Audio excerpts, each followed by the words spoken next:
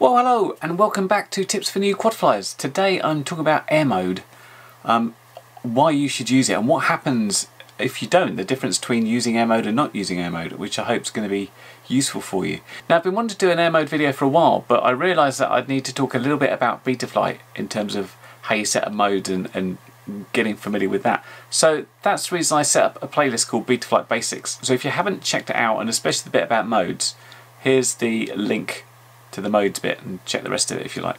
Now I'm going to show you my flight and the stick cam to go through things with. I just wanted to say that today I'm going to be using a different quad. Normally this is the quad I've used for all the other videos I've done of this, but one of the things I wanted to show, because we're using air mode, is the quads in shot, which they aren't on this one.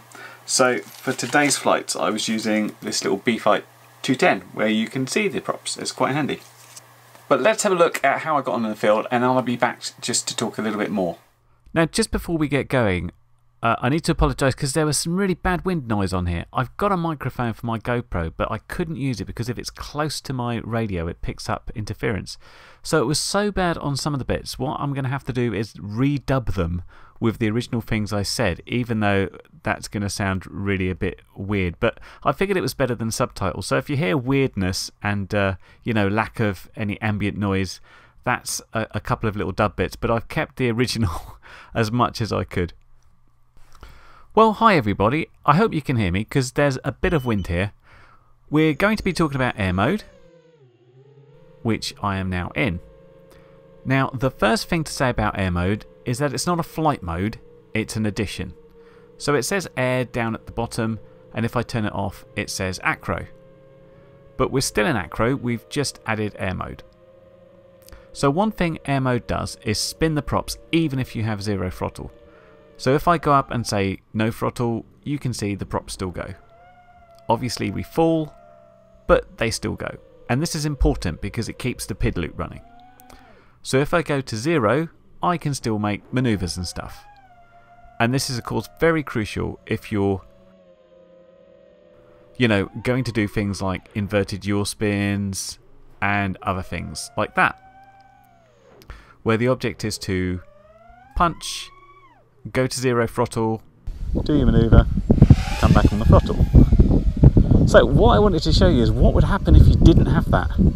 And this is where it's a bit scary and I have to take a deep breath, because what will generally happen is the quad goes out of control. So let's take it off air mode and let's see what happens when we try some of that in acro. So you get some height so we can hopefully recover. If I go out of... Whoa! I didn't even have time to see the props stop spinning. They just went. So that's pretty scary. Did you see the way it just went off like that? Let's do that one more time. Because I'll show you what else you don't have, and that's under control. So we go nice and high, and if I try and move, nothing happens. And we get it rescued. Oh, that's good for getting the heart going, let me tell you. So it's even worse if you do that in the middle of a manoeuvre. So if I was in air mode and I was to go up and go spin and stop, goes perfect, yeah? Let's try that. This is where it's going to go down. In normal acro mode. And hope to hell we can recover. Here we go. So we go up.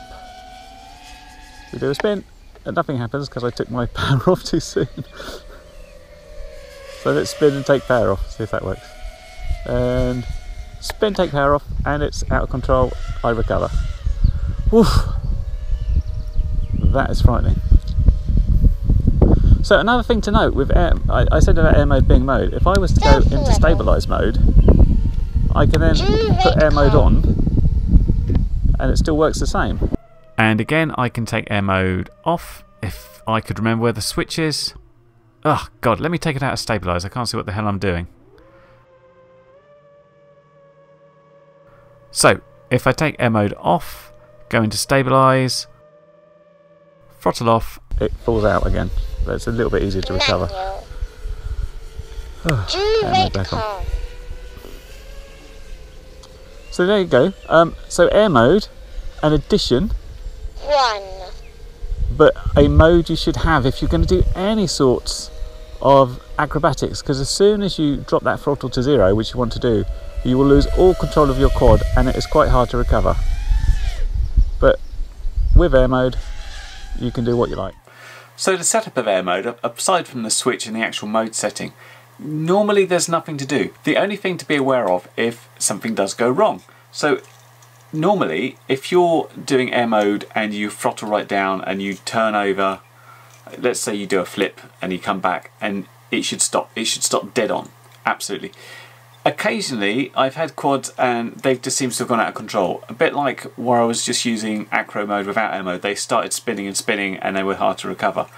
What this normally is with air mode on D-Shot, there's something called the motor idle percentage. This is the percentage of the power the motors will actually spin at. Occasionally, if this is too small for the motors will stutter and stall, and this will effectively make the quad spin wildly because it's got no power going through to those motors. If that's the case, if you go into the configuration tab and try raising your motor idle throttle value up a couple of percent and see how that does for you.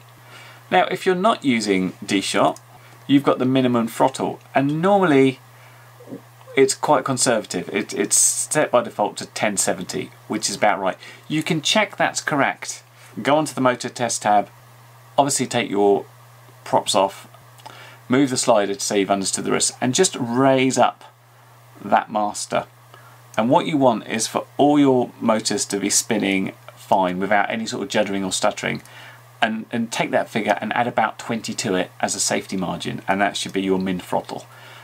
If it's sort of below 1070, you shouldn't worry too much. When you invert and you spin the props, you expect it to be sucked towards the ground at great speed. When it's idling at this amount, although it looks like it's quite fast on the ground, it's not that much. So the difference between like 1050 and 1070 is not great. If you were to flip like full throttle, you'd really notice the difference as you went down, but this is no big deal.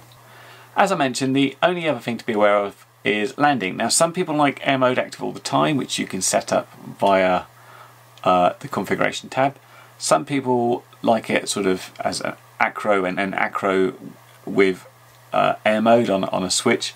I have a separate switch to switch air mode on and off as I like it, and that's because, as I said, when I land, I like to sort of come in low, and then as I land I throttle down all the way, the props stop. Other people, they sort of like to come in, sort of brake, and then just above the ground they might disarm and just drop to the soft ground. It kind of depends where you're landing.